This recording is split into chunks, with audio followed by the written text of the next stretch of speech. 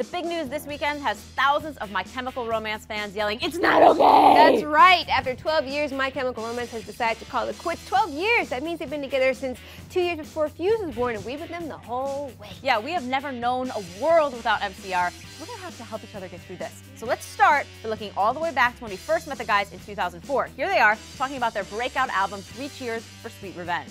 We had the title pretty early on, like as soon as we were finished with our first record, kind of just came to me, and I don't know, I just wanted something that flowed like the first one. The Dr. Pepper. And it was Dr. Pepper, and we saw Virgin Mary and Dr. Pepper, and she told us what it was going to be. You saw the That's Virgin usually Mary. how we get the songs of titles and things like that.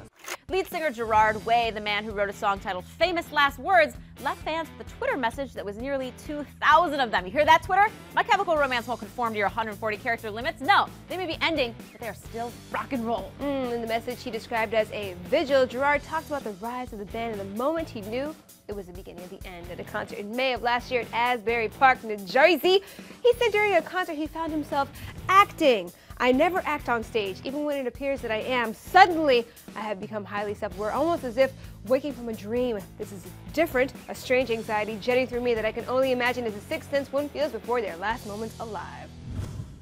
Wow.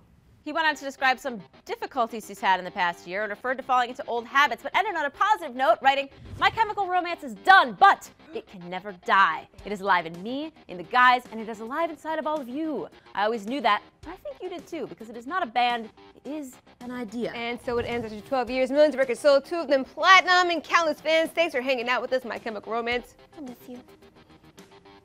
So what are your favorite memories of My Chemical Romance? Let us know in the comments below.